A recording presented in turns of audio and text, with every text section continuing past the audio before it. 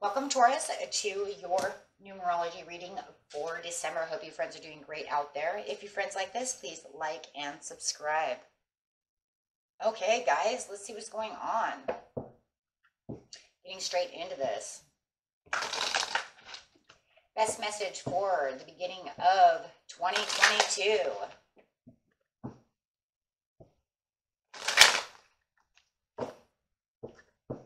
Best message.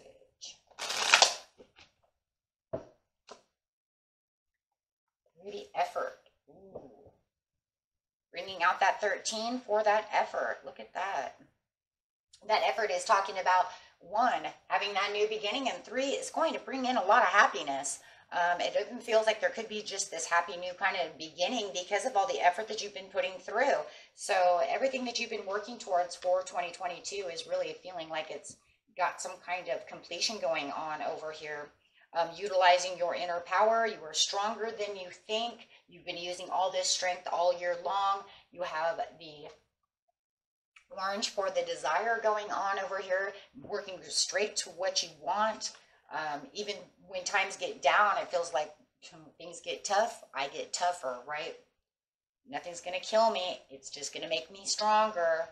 So you're being encouraged to call upon the inner and outer resources to achieve the outcome you desire. Rather than succumb to the quick fix solutions, shortcuts, or manipulation, you have found the plan and focus, and now you will get what you reaped and sowed.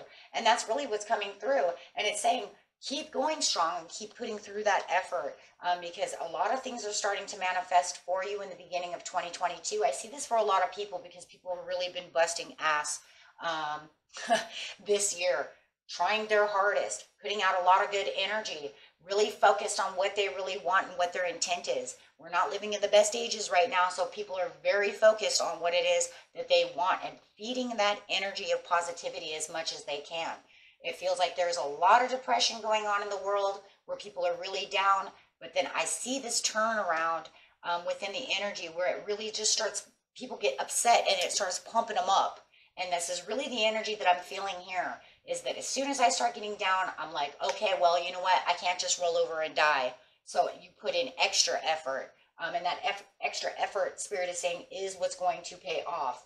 There is a huge turnaround going on this year, especially towards the end of the year. I just want everybody to know that you're going to feel this huge shift in everyone on this, I'm not going to say on this planet, but a lot of people are going to feel this shift. Let's put it that way. Not everybody's going to feel it. Not everybody's awake enough to feel it. But there is something huge coming out of this, especially for those in the United States. So during the summertime to next fall, I want you guys to really watch for that shift. There's going to be a huge shift in the United States, energy-wise, and things that are going on. So that was also going to empower you. So that's why Spirit's like, keep going on with this effort, because you're going to be surprised what's really going to happen. Something big is going to take place. Going after those big, bold visions with the 1 and the 5, and that's bringing in that 6, right? And what is the 6, guys? What does the 6 mean? Well, the 6 is saying, I have to have this. I have to have this transformation. I have to have this love. It's going to be this transformation of love within the effort, within the big, bold vision that I have, really prospering.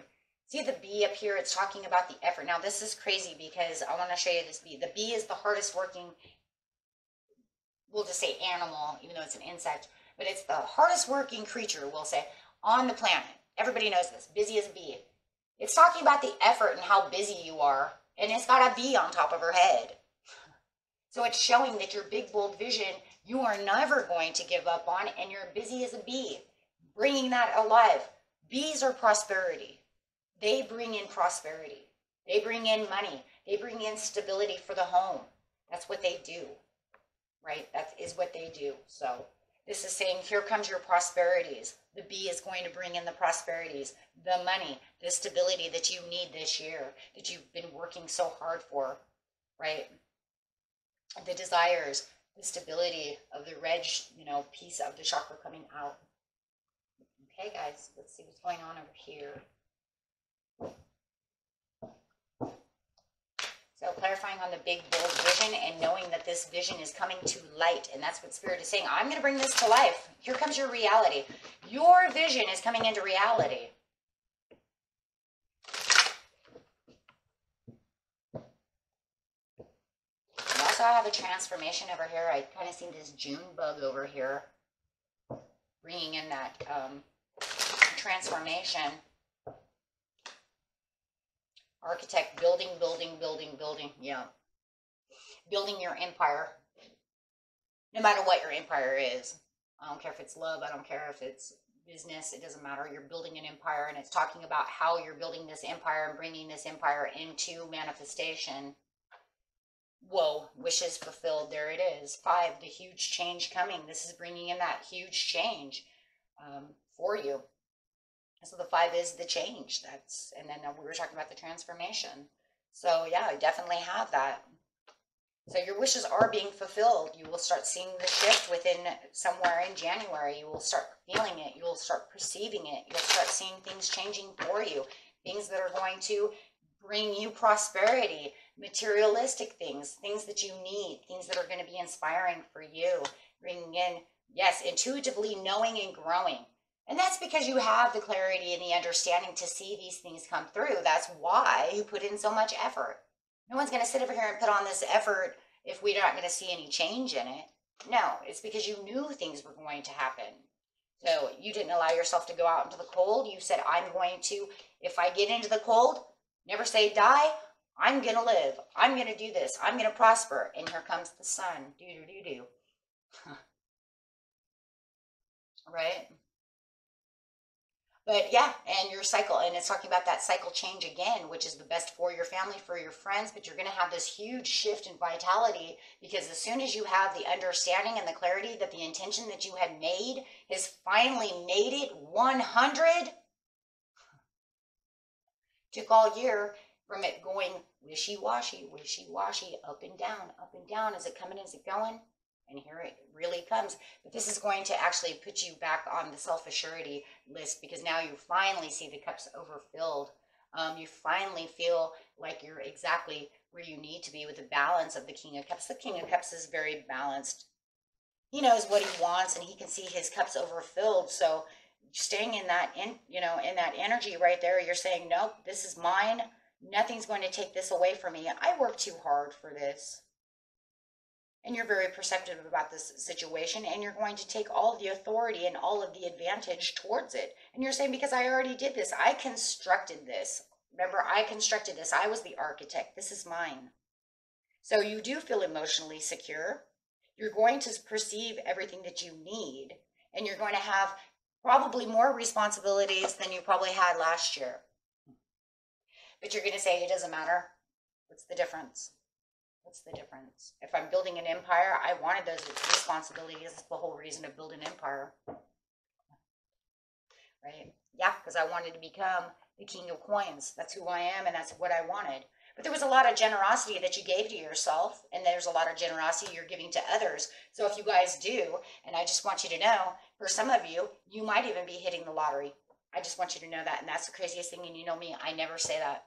But the only reason I see that is because of that and the Ace of Cups coming up with the Ace of Cups, the generosity, with the prosperity. So someone may be hitting the lottery, okay, with the 4 of Coins and then holding tight. Like I said, I don't usually say that very often. That is out of my key rule, but if I see it, I am going to say it. There's also a thing too that it could also be, instead of so literal, it could feel like you did win the lottery, and that's a for sure thing. So however you want to see it, whether or not you actually do hit the lottery, if you played lottery, could be a huge possibility.